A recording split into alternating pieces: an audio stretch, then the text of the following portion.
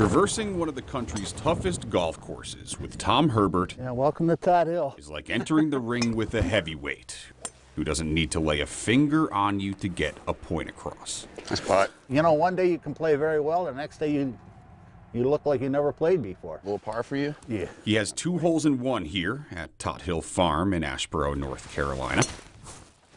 Both in the same year. Come on. He's won tournaments, and not just in golf. Like in softball, I wasn't very good in the beginning, but then I worked.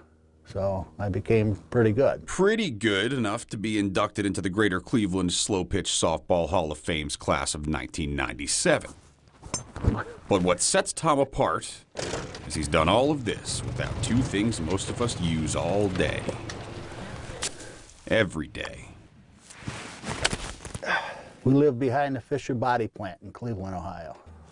50 years before the Hall of Fame, 1947. Tom's brothers and their friends went through a gate that had been left open, this as the trucks and trains were bringing materials to the plant. And I guess I followed them through the gate and somehow fell on the tracks when a train came by.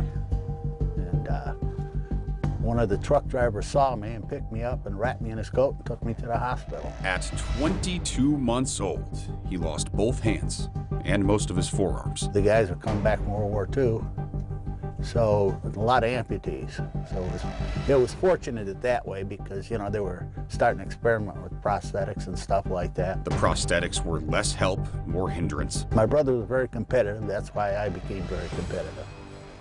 And they didn't give me any slack, which was a good thing. So he found the drive to not only survive, but thrive.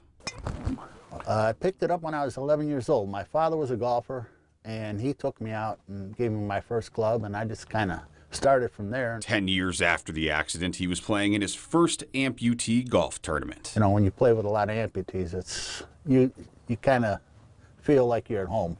You know, it's like these guys are my guys.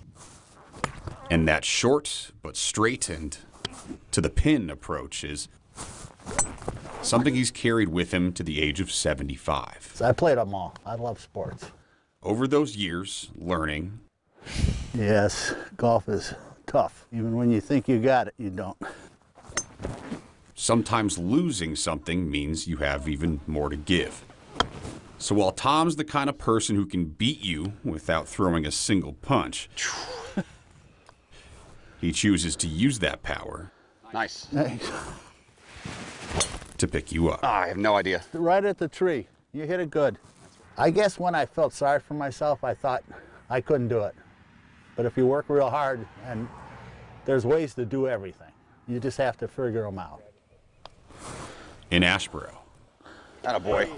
Michael Hennessy. Nice job, brother. Fox 8 News.